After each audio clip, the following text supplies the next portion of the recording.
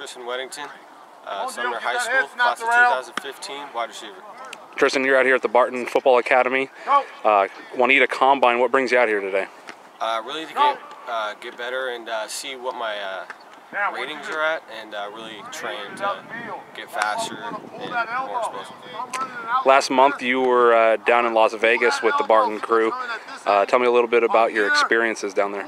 It was really fun. It was exciting to see all the talent that Washington has and able to compete against other schools across the nation. So.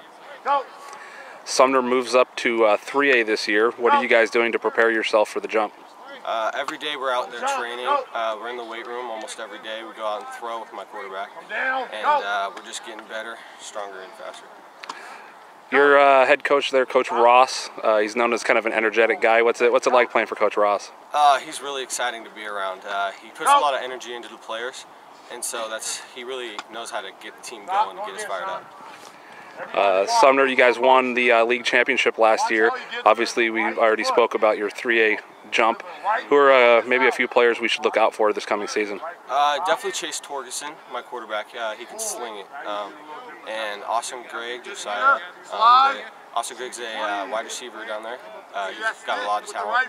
And Josiah Fedekaro, he's a safety and he knows how to hit and tackle. He's a great player. All right, Triston Wedington from Sumner High School in Sumner, Washington.